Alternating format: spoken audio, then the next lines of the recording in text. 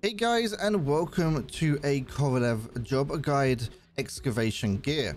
For this, you need to search for the dead drop underground at East Collection Point on Bright Sands, as well as stash a heavy mining tool in the deep underground elevator dead drop. So to get a heavy mining tool, there are a few ways. You do get one for completing water tool, and also when you do complete water tool, you can buy it directly from the vendor if you head over to the tools, and you can buy it for 600k marks. So here we are at the East Collection Point on Bright Sands, coming in from the south side of the map. Hello buddy.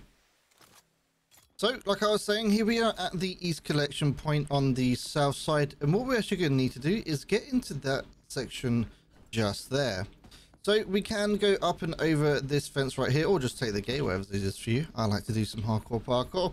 And now I'm going to head up to the north side of this map. If you just continue following through, just like so, here is the entrance to the underground section. What we're going to do is head down here.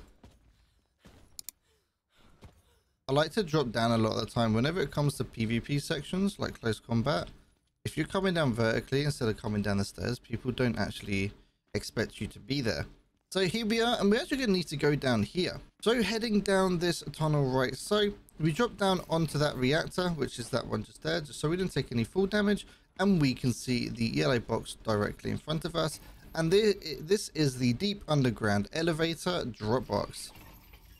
So all you need to do is basically drag your item across. So in this case, it'd be a laser jaw, obviously not this. And then you click deposit items. If you do not click deposit items and the item doesn't disappear from the inventory, you haven't actually completed the task.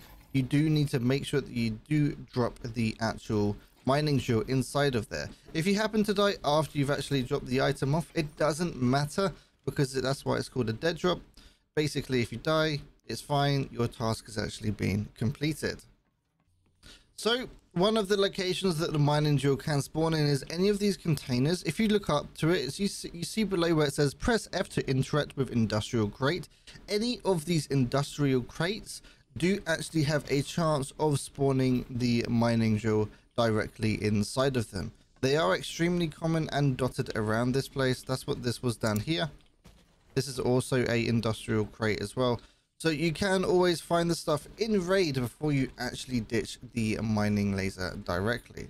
So here's another one right next to the actual dead drop, and they are dotted all around the map. I hope you found this guide useful. If you did, don't forget to leave it a like and subscribe. And also don't forget to check out the Twitch channel. I do stream every single day over on twitch.tv/Piranha. I do start from 10 PM GMT, which is around about 5 PM EST. Also guys, if you'd like some help on the cycle, check out the cyclehelpline.com. that will send you over to our Discord, where we do have a giant team of people who are willing to help you. Huge thank you to all of my Patreon supporters over on patreon.com/PiranhaTV, and a special thank you to Mr. IR Bribe, Justin ASDF, Freddie and Beansy for your continued support.